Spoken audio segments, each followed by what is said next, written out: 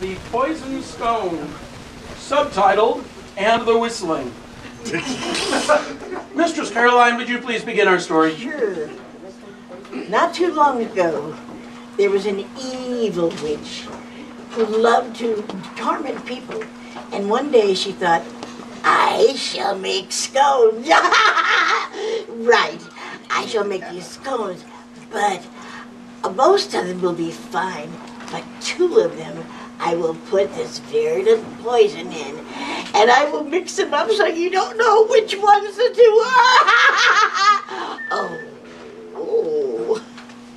So, she got out her cookbook and decided to make the most delicious scones.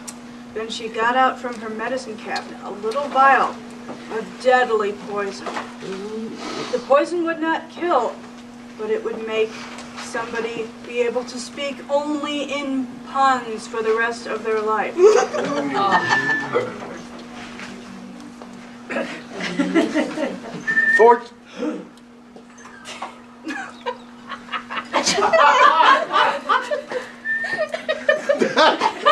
Fortunately, said witch was very absent-minded and forgot completely that she had run out of said potion and replaced it with ink.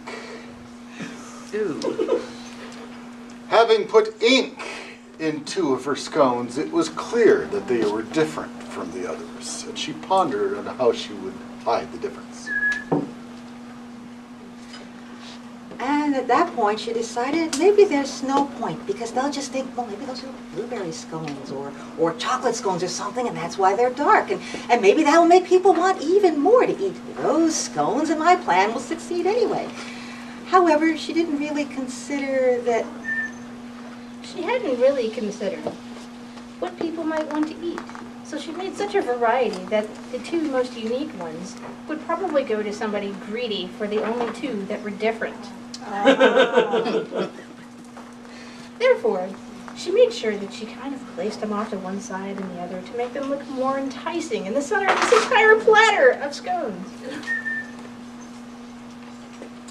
It was a dark and stormy night when she set forth to the market fair, the better to entrap her victims. Cackled it. Always get a professional. Thank you.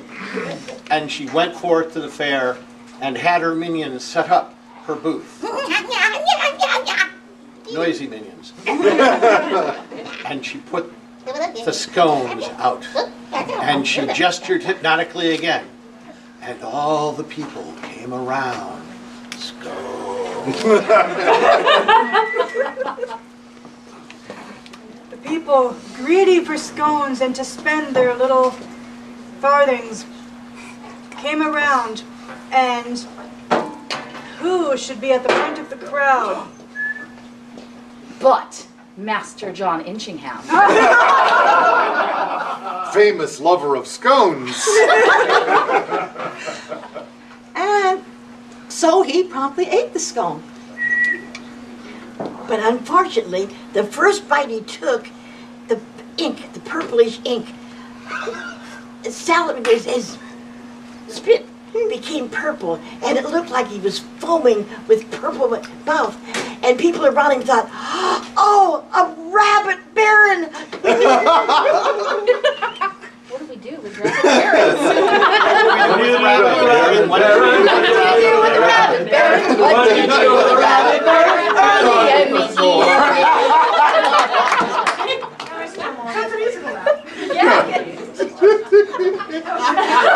You broke it, that's all on you. So the rabbit baron decided, there are no barons like me. And there shall be no barons like me. Because I'm the only one frothing at the mouth. So, with purple froth dripping from his jaws, he wandered around the market. You could follow his progress by the screams of the populace. And of course, if you were a little late, the drips of purple on the ground. And as he went, he shouted out things And being as it was Baron Inchingham, he was, most of the things he said were humorous, in fact, even puns.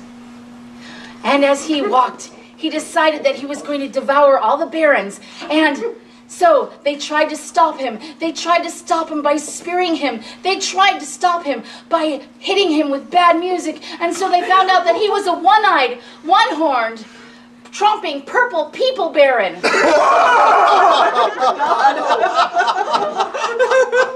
And when they found this out, the famous philosopher, Ugo Mancini, who had been searching for one of these creatures all of his life, set out to catch the Baron.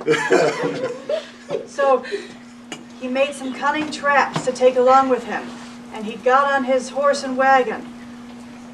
And the flying purple people baron fell into the trap. And he went down, down, down, down, down, until he wasn't anymore.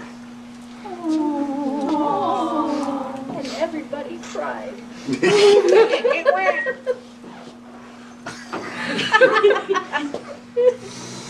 Oh, yes. But being, of course, the intrepid Baron Inchingham, he appeared suddenly on his throne, no longer frothing, although wearing a distinctive purple outfit, and gave his approval to the chaos. And he called for his pipe, and he called for his bowl, and he called for his platter of pancakes, piled high with purple lingonberries. And he saw that it was good, and said, "Okay, I'm done." I have a moral. You have morals? Very good. Yes. Tell us of them. That if you spend some money in a storm, you do not get a scone, you get a purple frothing gale.